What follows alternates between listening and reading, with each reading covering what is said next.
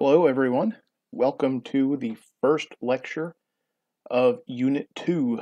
We've now moved past all of the material that was going to be on Exam 1, and starting with Chapter 3, we're going to start working on material for Exam 2. Exam 2, which covers Unit 2, will focus on Chapters 3 and 4, both of which deal with the cell and cell activity. Chapter 26, which also deals with a very specific type of cell activity, metabolism, and cellular respiration. And Chapter 5, which is going to focus on tissues.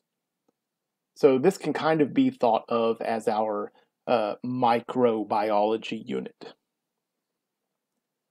So let's go ahead and begin with our not really attendance questions. First, at what level of organization does life appear? If a molecule is polar, what does that mean? And are fatty acids hydrophilic or hydrophobic? So go ahead and try to answer these before going and listening to the answers. So hopefully you've paused the audio and listened and figured out what these are. But let's see. At what level of organization does life appear? Life appears at the cellular level. Cells are the smallest unit of life. There are things smaller than cells, but they are not considered alive at that point. If a molecule is polar, what does that mean? Well, polar just means one area of something has different properties than another area of that same something. Such as, remember when we talked about water. Water was polar because one region of it was slightly positive, one region was slightly negative. So they were different. And are fatty acids hydrophilic or hydrophobic? Well, fatty acids, since they are fats, they're lipids. They don't like water. We say they are non-polar, and non-polar molecules are hydrophobic. They are water-fearing. They don't like water. Now, all three of these questions came from Unit 1, but they are going to be important topics for much of what we're about to cover today and over the next couple of lectures. So, as we mentioned in the very beginning, everything in this class kind of builds on previous material. So just because we've gotten past Exam 1 does not mean that we are through with that material. Now we're going to start to build on it and apply it. Now, I believe in the syllabus, I think I had 2 lectures devoted to Chapter 3 and 1 lecture devoted to Chapter 4. I believe there's probably going to be 3 lectures devoted to Chapter 3, this first lecture. Instead of having it as one long lecture, I'm going to break it into 2 smaller ones. So the first 2 lectures really count as one. I'm just breaking them into smaller chunks. So let's go ahead today, and we are going to talk about just the overview of the cell and talk briefly about the cell membrane as far as its structure. The second lecture is going to focus more on the activities of the cell membrane and some transport across the membrane. Well, let's begin by talking just generally about cells. And cells, we've mentioned them back in Chapter 1. We said that they were the smallest unit of organization where something is considered alive. And to build on that, we're going to talk about something called the cell theory. Cell theory says a few things. First, it says that cells compose all living things. All living things are composed of cells. Cells are the building block of all life. What does that mean? Every living thing is composed of cells. If we found something and we looked at it with the right equipment and we saw that it was not made of cells, well, it's not alive. If we find something that we know for a fact is alive and we looked at it with the right equipment, we would see that it is made of cells. So cells are the building blocks of all life, and all living things are composed of cells. That's the first part of the cell theory. The next part of the cell theory says that all cells come from pre-existing cells. How does that work? Well, if there is a cell and we need growth or repair or something in the body, that cell will actually go through something called mitosis or cell division. And that's going to be a topic for chapter 4. But what really happens in a nutshell is that that cell will essentially make a copy of itself and split in half to make 2 brand new cells. And then those 2 cells will divide to make 2 of each, so 4 cells. And then those 4 cells will divide and keep going and going and going. But every one of those cells can be traced back to that first cell that we started with. All cells come from pre-existing cells. Cells don't just spontaneously appear. Every cell in your body can actually be traced back to the original fertilized egg. And that fertilized egg can be traced back to either egg from mom or sperm cell from dad. And those egg or sperm can be traced all the way back to, on mom's side, the original fertilized egg that turned into her, on dad's side, the original fertilized egg that turned into him, and so on and so on and so on. Every one of those cells came from a pre-existing cell. Now, cells are incredibly small. They are really, really small. With very few exceptions, you cannot see the cell with the naked eye. Now, in your body, you are composed of cells, obviously, and those cells are really small. So how many cells make you up? Well, different sources will give different ranges, typically ranging somewhere between 50 and 100 trillion cells. Now, the more accepted is 100 trillion. That's the most common that you hear. You are composed of about 100 trillion cells. But the really weird thing is, if we start looking at those cells that make you up, only 1 out of every 10 of those cells is human. The other 9 cells out of every 10 are things like bacteria or fungi or various other things that just happen to live on or in your body. Most of them not doing any harm. There are so many bacteria in your body and on the surface of your body that are helpful, and you couldn't live without them. But what that really means is only 1 of every 10 are human. That kind of means you are more not you than you are you. If you were to be put into a blender and broken down into 100 trillion individual cells, only 1/10 of those cells is actually you. The other 90% are something else that just happened to be living on or in your body.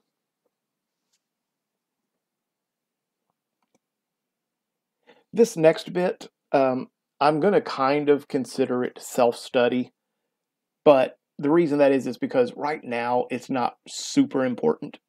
When we get to chapter 4, these are going to be mentioned a lot more, and actually you have already seen these in lab when you did the tissues lab, which is what chapter 4 is going to be. So you've already come across squamous or squamous, cuboidal, columnar, things like that.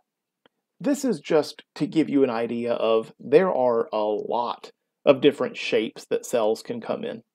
A cell does not have a specific shape. Depending on the type of cell that it is, it will have a specific shape.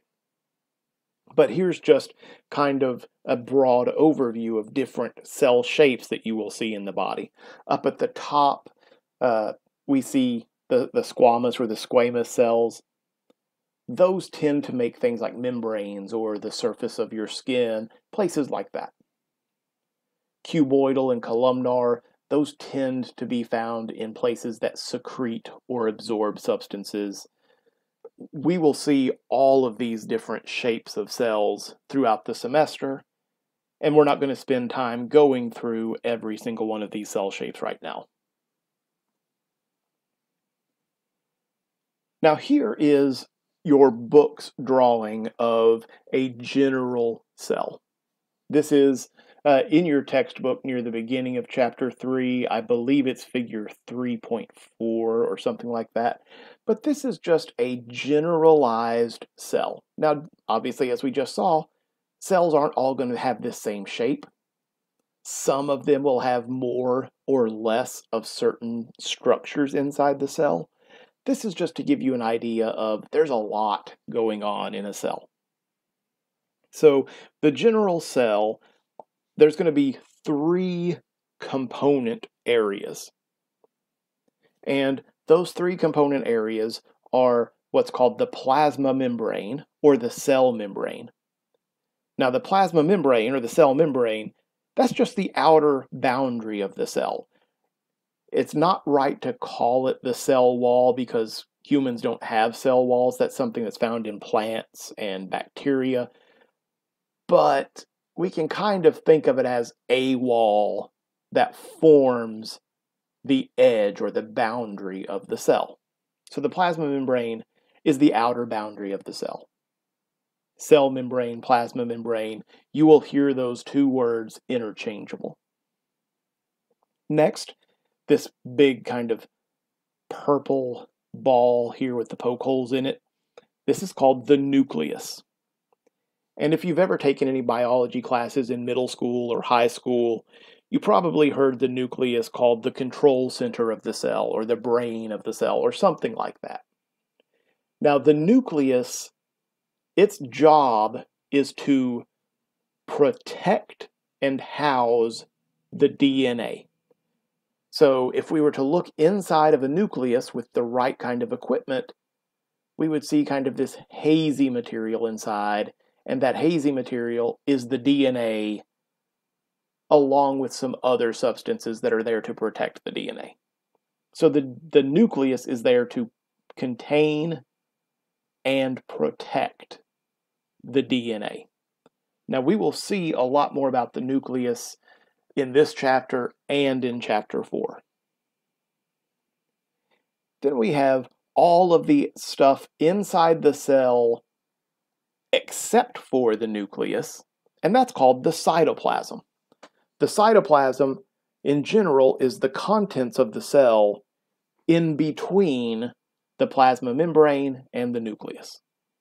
So when we look at this picture here, if it's not the plasma membrane, and if it's not the nucleus, then it's the cytoplasm. But we can look at that picture and see there's really a lot going on in the cytoplasm. So maybe we can be a little bit more specific. There are different parts to the cytoplasm. First, there's something called the cytosol. Inside the cell, there's a lot of liquid, kind of like water, but it's not. But that liquid is called the cytosol. The cytosol is the liquid portion of the cytoplasm. Some other words that you may hear that mean the same thing as cytosol are ICF, or intracellular fluid. The intracellular fluid, or the ICF, is the same thing as the cytosol, and that's just the liquid portion of the cytoplasm. Now we also see these larger structures. These are called organelles. We're going to spend a whole lecture on organelles coming up in this chapter. Organelles we mentioned back in chapter 1. Organelles are like the organs of the cell. They are small structures that perform very specific functions of the cell. Now, just like you have lungs and a stomach, a liver, things like that. Well, the cell has things like mitochondria and the Golgi apparatus and this smooth endoplasmic reticulum and all these different organelles that act like the organs of the cell. And we will talk about each of the organelles in a future lecture. We have the cytoskeleton. All these kind of look like little sticks or threads inside the cell. Those are parts of the cytoskeleton. And the cytoskeleton kind of gives support to the cell. It also allows things to move around inside the cell. We'll talk a lot about the cytoskeleton coming up. And finally, inclusions.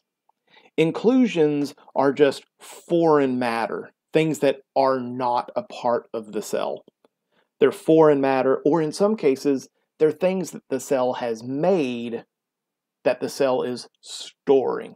So inclusions are foreign matter and stored cell products. But then we have stuff outside the cell. Even though in a lot of cases the cells are packed really, really tightly together, in some places the cells are actually spread quite far apart from each other.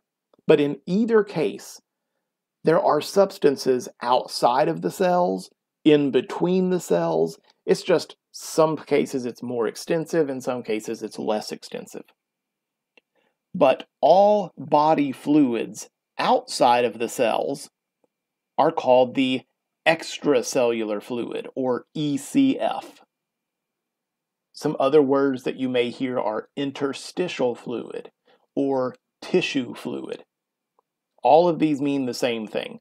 I am more fond of interstitial fluid, especially when we get to Bio 139, but ECF, extracellular fluid, interstitial fluid, and tissue fluid, they all mean the same thing. It's just the fluid, the liquid, outside of and between the cells. Now here's a table from your book, table 3.1, and I am not expecting you to know any of these sizes. This is just to give you an idea of how big some of the structures that we're going to be talking about in the next few lectures actually are. And one that I want to kind of draw your eye to up here is the human egg. Now, if we look in this blue bar right here, it says visible to the naked eye, the smallest thing that human eyes are capable of seeing without something like a magnifying glass or a microscope. Just the unaided eye can see things as small as maybe 70 to 100 microns or micrometers. That is really, really small. And the human egg is the largest cell in the body. The human egg is about 100 micrometers. So it's kind of right there, just barely big enough for us to see. We can see the human egg with the unaided eye. But every other cell in the body, much too small to be seen with the naked eye. We can see the average cell here, most human cells, are about 10 to 15 micrometers. So they are really, really small. But again, you do not have to know these. This is just to give you an idea of how big some of these things are. So let's now talk about the plasma membrane or the cell membrane. Remember, the plasma membrane was what formed the outer boundary of the cell. And we can kind of think of the cell membrane, it holds the stuff in the cell that is supposed to stay in, and it holds the stuff out of the cell that's supposed to stay out. But let's be a little bit more specific with the functions. It defines the boundary. It acts as the wall of the cell, keeping stuff in or out as needed. It governs interactions. So certain cells need to be able to communicate with each other, either by direct contact. Some cells in your body move around, like your immune system. When the cell from your immune system comes along to one of your cells, they will communicate with each other. They'll interact. Or in some cases, hormones sent from one cell will travel through your blood to a completely different part of your body. And By using those hormones, those two cells that are very, very far apart from each other are still able to communicate, to interact with each other. And selective permeability. So this kind of ties in with the defining the boundary part. Cells are selectively permeable. Some things need to stay inside the cell and some things need to stay outside the cell. And the plasma membrane is really good at keeping those things in or out. But there are some things that need to be able to come into the cell or to leave the cell. So the cell has to be able to allow certain things in or out. And it's not just willy-nilly. It's not anything can get in or out. The cell can actually select what it is permeable to. If something needs to get into or out of a cell, then there are going to be components of the plasma membrane that that substance can actually pass through. The cell is selectively permeable. Certain things can get in or out, other things cannot. Now, let's talk about what the membrane is made of. And we see kind of a picture of a membrane here. This is from your textbook. I think it's figure 3.5. Up at the top, this is an actual microscopic image of two cells. This dark area are the plasma membranes of two cells. Everything below is one cell. Everything above is another cell. Now, when we look at the plasma membrane, we can see that it's made of a lot of different stuff. We see these big purple things, we see these small blue things, we see these kind of yellowish things and these green things. Lots of different pieces make this plasma membrane. And that gives us something that has been termed the fluid mosaic model. When we talk about the plasma membrane, we say that it is a fluid mosaic. So before we talk any further about these structures, let's see what that term fluid mosaic model actually means. Who knows what a mosaic is? Typically, I like to ask that question in class just to see if there are any artists in the class who might know what a mosaic is. Well, a mosaic is, it's a picture that when you look at it, maybe you see a person's face or a landscape or something. But if you get closer to it and you look really, really close, it's actually lots of little tiny pieces, typically of paper, like tissue paper or something like that, that has been glued to a canvas. And those little tiny pieces on their own don't look like anything. But if you back up, then they're arranged in a way that makes a picture that looks like a person or looks like a house or whatever. So it's lots of little pieces that work together to make something bigger. And that's how the membrane is. Lots of little pieces that work together to make this boundary. Well, what does the fluid side of it mean? Well, water is a fluid, air is a fluid, oil is a fluid. Fluid is just something that can flow. It can move around pretty freely. And all of these pieces of the plasma membrane, even though they look like they're stuck together, which they kind of are, there's some freedom of movement. Let's pretend this is an actual photograph of a cell membrane down here at the bottom. We took a photograph. Let's say we come back 2 hours later and we take a photograph of the same spot. Well, a lot of these players that make up the plasma membrane will have moved, will have shifted places. All of these purple things, they're kind of free to move around. These yellow things and these blue things, they're free to move around. So even though they are individual pieces that are working together to make this membrane, they have freedom of movement, so they're not completely locked in place. It is fluid. And that's why we call this the fluid mosaic model. Now, when we look at this membrane, by far, most of what we're looking at are lipids. We kind of mentioned that near the end of chapter 2 when we were talking organic biochemistry and macromolecules. Lipids make up the vast majority of the plasma membrane, about 98% of it. So almost 100% of the membrane is made of some form of lipid.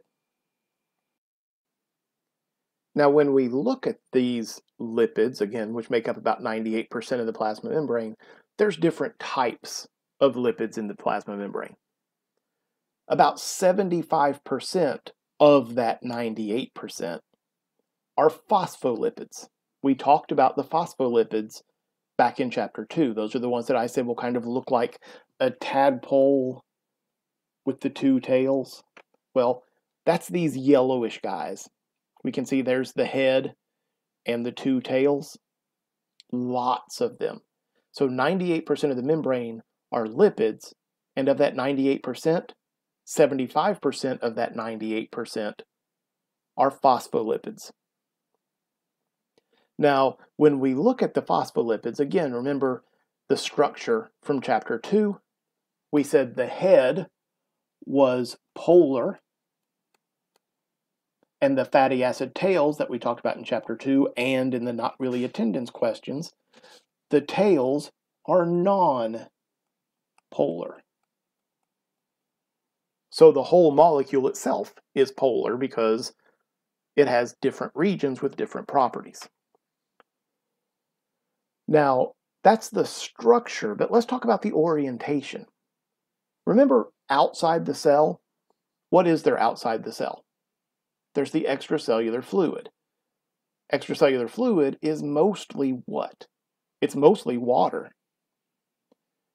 Inside the cell, what's inside the cell? Well, there's cytosol, and the cytosol is mostly what? It's mostly water.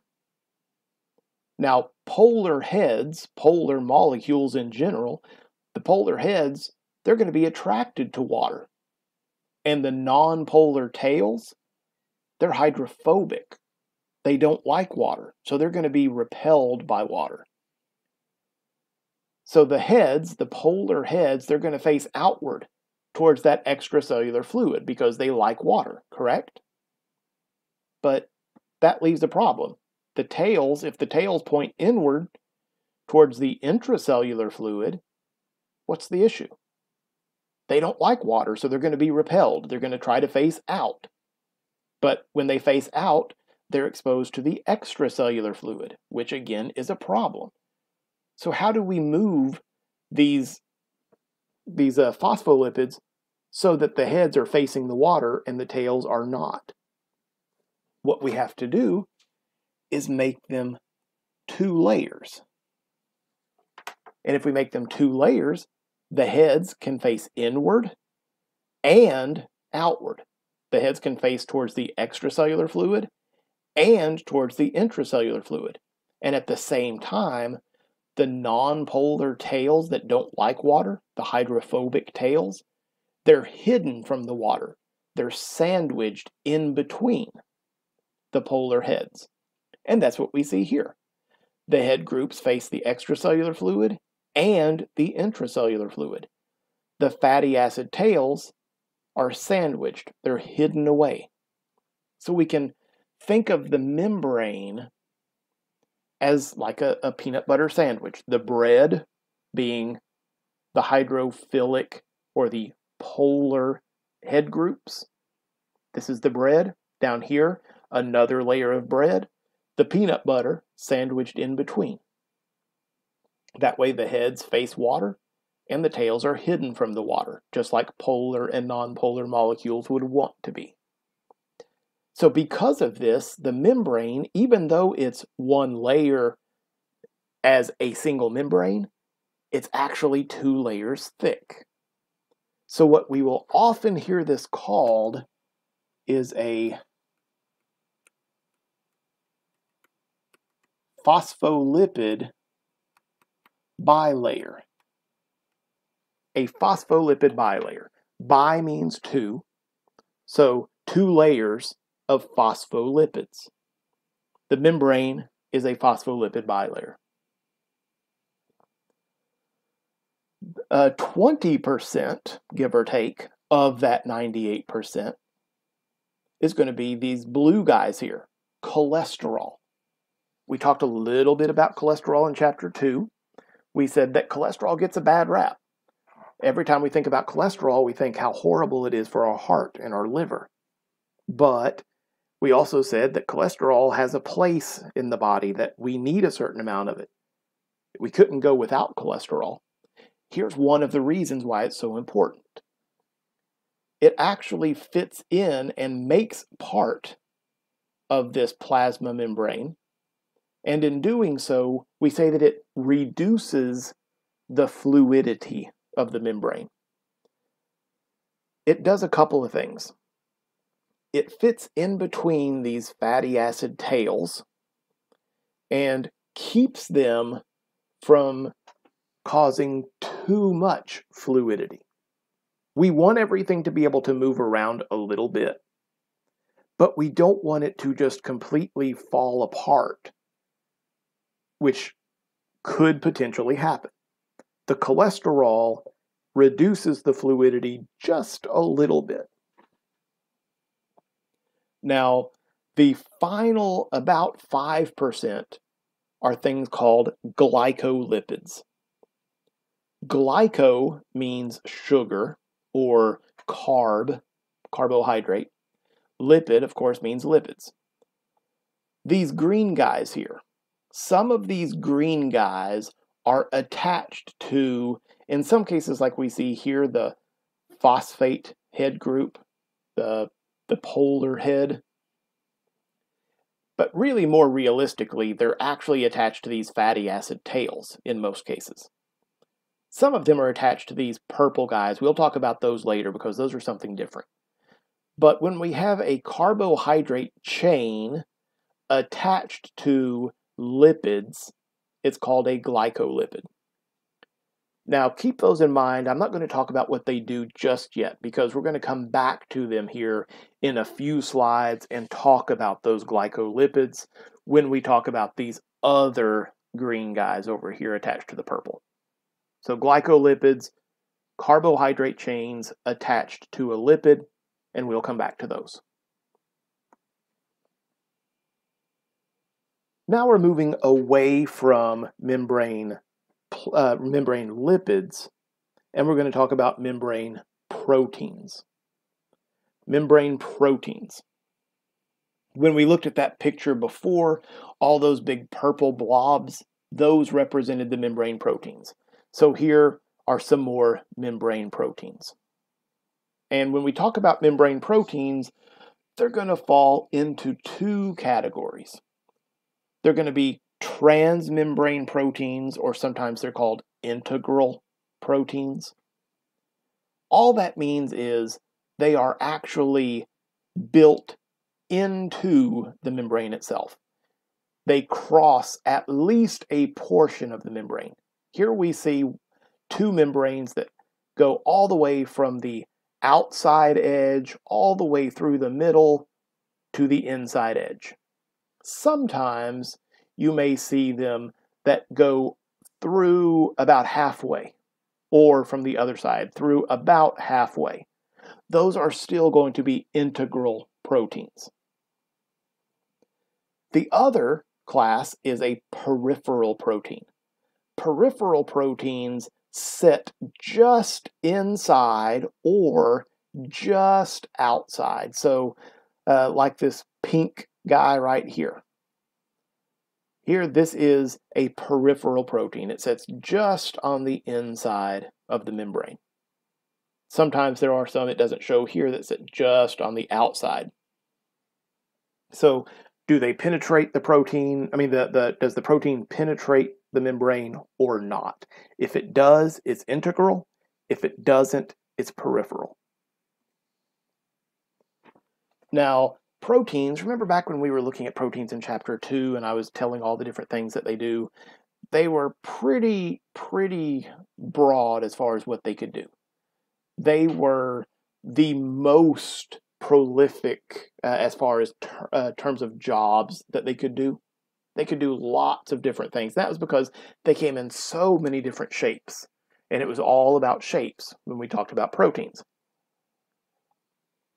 Well, that's no different when we're going to talk about proteins that are part of the cell membrane. There are lots of different types. Well, for example, over here on the left, we see one thing that they could do is act as a receptor.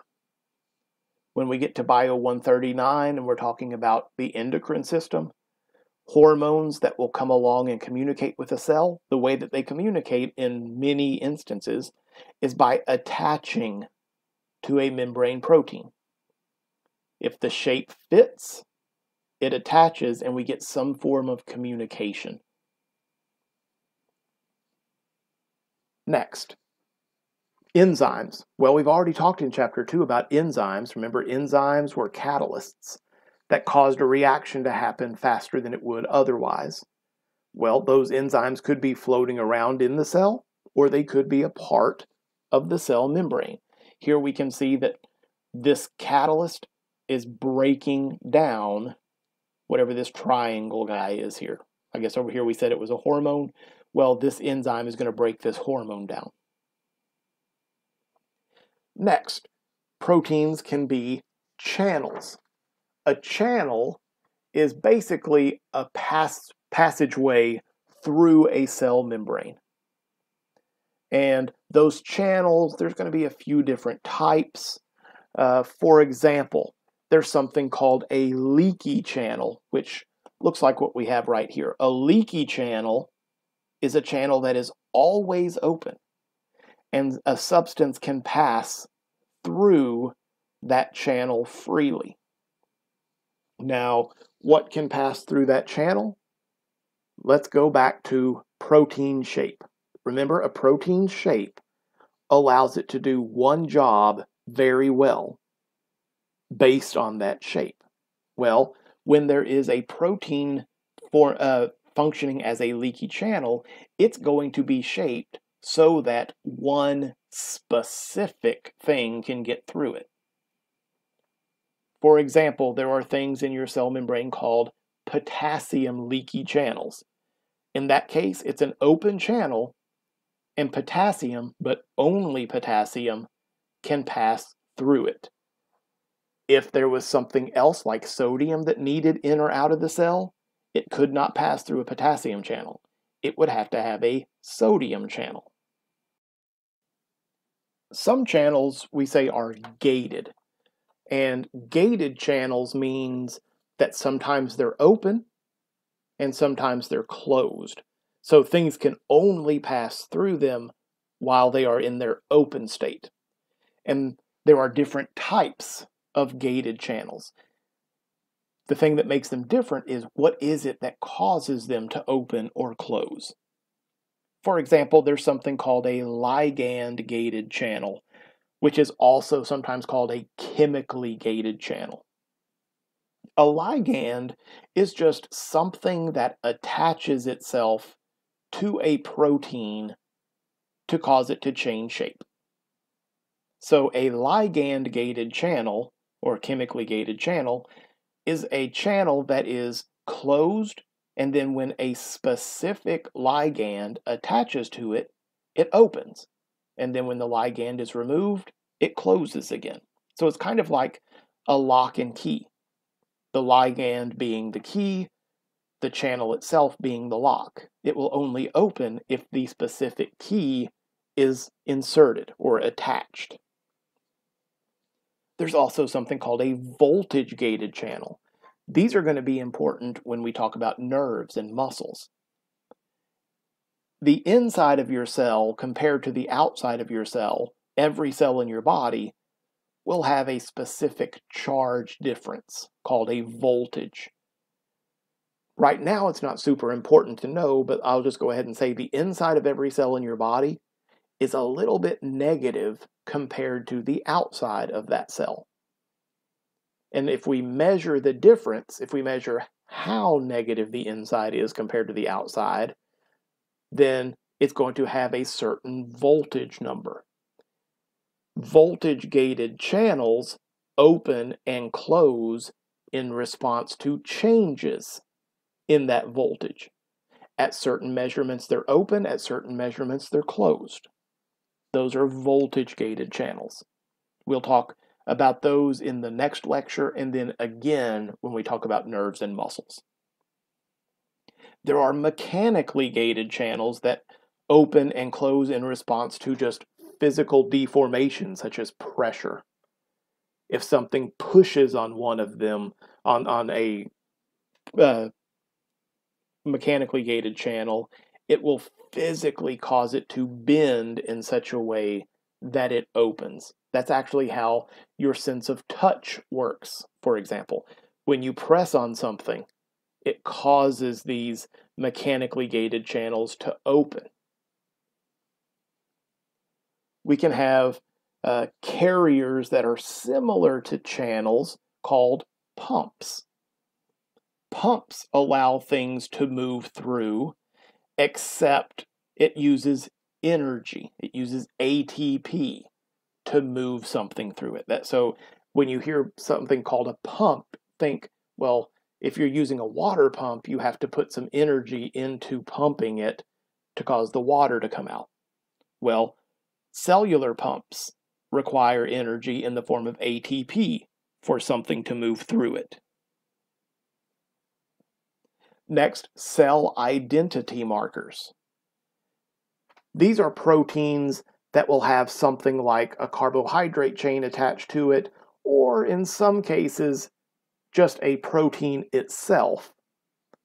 But there's a very specific shape to this protein or protein carbohydrate complex that your immune system uses to recognize your cells versus foreign cells, because these cell identity markers are unique to the individual.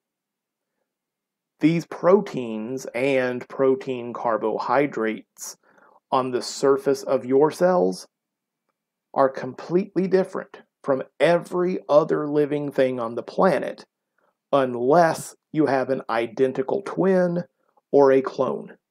In those cases, they will be the same. Other than that, they are differently shaped for everyone. And that's part of how your immune system works, is by looking at the shape of those proteins or protein carbohydrate complexes. Over here we have something called cell adhesion molecules, or CAMs. And what we're seeing here is one cell has a CAM sticking off of it. We see the edge of another cell with a CAM sticking off of it, and those two CAMs grab hold of each other and lock. So it allows these two cells to bind to each other, to hold on to each other.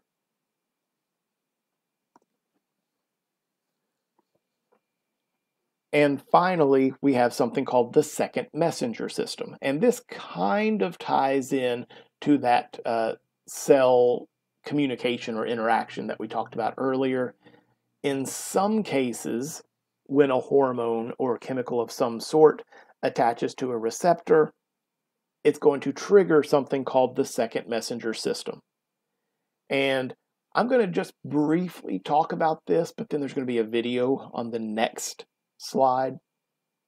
So when the hormone, let's just call it a hormone, when the hormone attaches to a specific receptor, and remember it can only attach to a receptor that has the right shape. When it attaches, now we've added something to that protein. What happens anytime we add something to or take something away from a protein? It changes shape and it changes properties. So we add something, this changes shape. And it changes shape so that something that it was holding on to down here, called a G protein, well, it lets go of it, and the G protein starts to move. And eventually it will move until it joins with this next protein called adenylate cyclase. When this G protein gets there, well, the G protein and the adenylate cyclase like each other. They attach to each other. And when they attach, it causes this reaction that takes a molecule of ATP and breaks it apart. And one of the things that it breaks apart into is something called cyclic AMP, or CAMP. The CAMP is the second messenger that we're getting the name of this process from. And the CAMP is kind of like knocking over a domino. Once we get to this point, it converts one thing into another. Now that thing could be lots of different stuff, but it converts one thing into another. And then this new thing converts one thing into another. And it's like knocking over domino after domino after domino after domino until in the end we get some sort of effect. You do not need to know the full details. What I would like you to know from this is there is a hormone or chemical of some sort that acts as a first messenger that attaches itself to a receptor. When that happens, the receptor changes shape, and that ultimately triggers this domino effect that results in changes inside the cell at the end. So here, again, I'm not sure on your end if you will be able to hear the sound once I click play. It's going to show what we just talked about. If you can't hear the sound, it is embedded in your PowerPoint on Blackboard.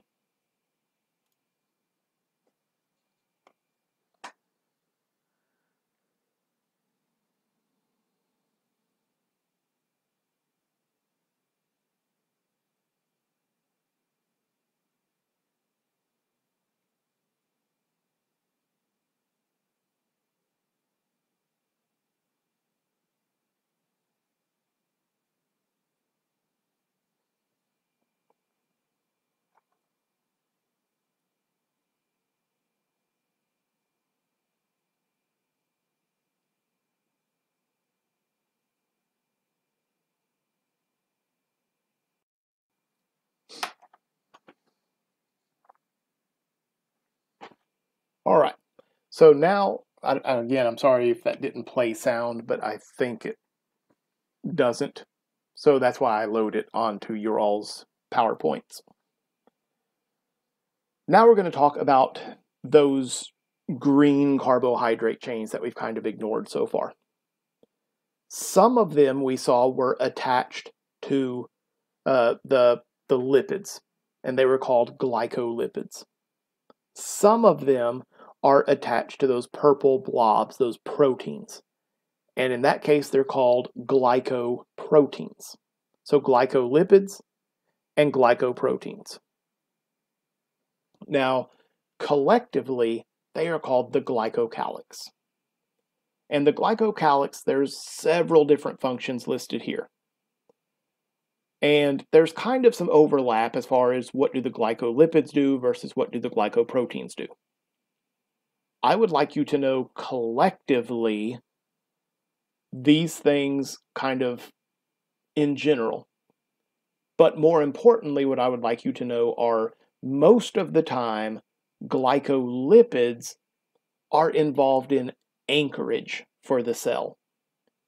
The carbohydrate chains are sticky, and if they are attached on one end to the lipids that make up most of the cell membrane, the other end is free to kind of grab onto proteins or other substances that may be out here in the extracellular fluid. And it's anchoring the cell in place. Now, glycoproteins, they're coming off of the proteins. Again, remember, proteins shape, very specific shape. And the glycoproteins attached to those, or the glycos attached to those proteins, are going to tie into that shape. And that is what we were talking about a moment ago with the immune system. And yours are shaped different than your neighbors, are shaped different from your dogs, are shaped different from the tree, are shaped different from everybody else on the planet, unless you have a twin or a clone. So your immune system comes along and looks at those glycoproteins, or just at the proteins in general, looks to see what shape are they. Hopefully it sees that they are your shape and it moves on. if it comes across a bacteria that is harmful to you, it will recognize that as foreign and it will start to fight it off. So even though there's a lot of overlap, glycolipids usually are involved in anchorage.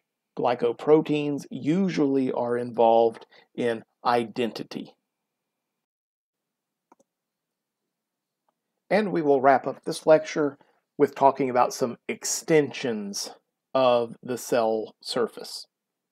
Now, I could not find a good picture that showed all of the extensions that I want to talk about, so I've kind of drawn one here. Let me explain what it is that I've drawn. The blue kind of squarish shaped thing is just a cell. And then the black circle with the squiggly inside is the nucleus with the DNA inside. And on each side of this cell, I've drawn a different extension. Up at the top are microvilli. Microvilli are actual extensions and folds of the plasma membrane itself. So these are microvilli.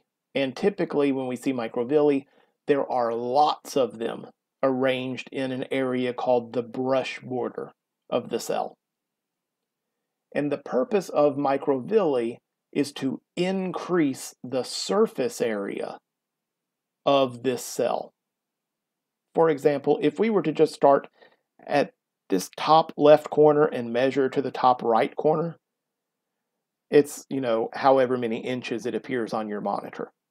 But if instead we were to count how many inches it is, including the ups and downs of all of these folds, well, it's a lot longer than just from this corner to this corner. We've increased the surface area. And that's important because all along these microvilli are things like those proteins that we just looked at, maybe channels, maybe pumps, maybe whatever. So there's a lot more room here for things to move either into or out of the cell. Next, over here on the left are cilia. And sometimes under a microscope, cilia and microvilli can look really, really similar. But they're not really that much alike. In cilia, these are little protrusions, almost like hair, sticking off of the cell. Now, it's not hair, but that's kind of what it can resemble.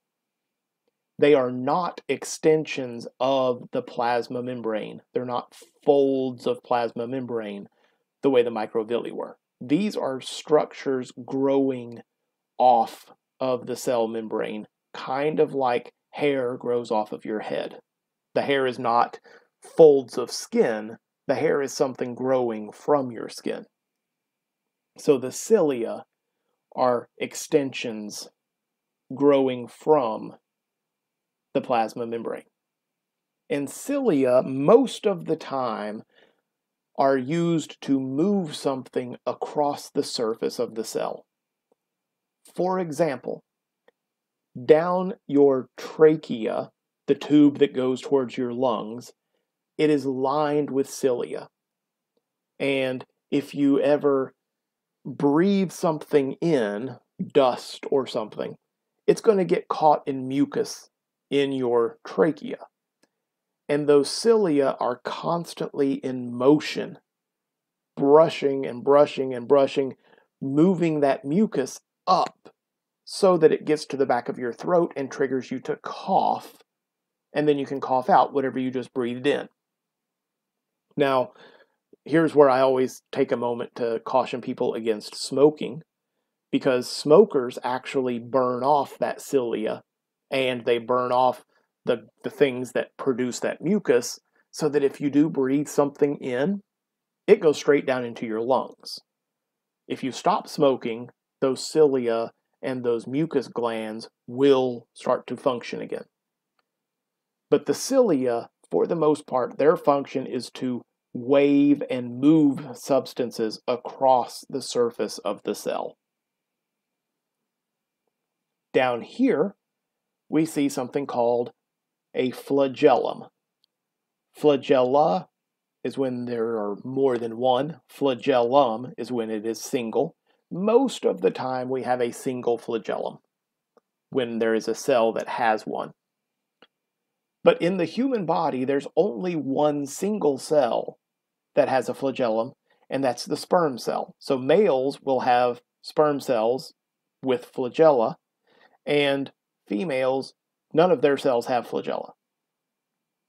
Flagella are similar to cilia in that they are just things growing from the cell itself. They are not made of plasma membrane, they are just growing from the plasma membrane.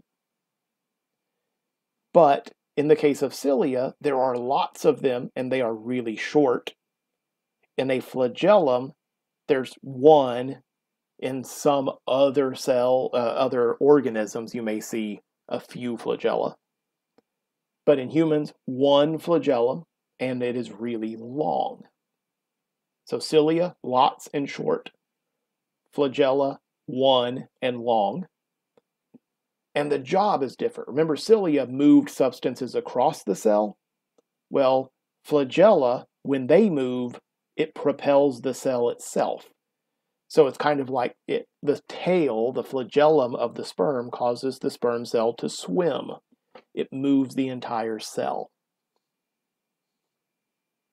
And the last cell extension we will talk about are these guys right here. These are called pseudopods. Pseudopod literally means false foot. And even though I've drawn it like this, they don't always look like this. They will move. It's the membrane extends itself and the rest of the cell kind of follows with it. And as the cell follows with it, the pseudopod extends itself even more. So it's almost like the cell is using the pseudopods to crawl, to move around. And why might it move around? Well, the cells in your body that do this the most often are white blood cells.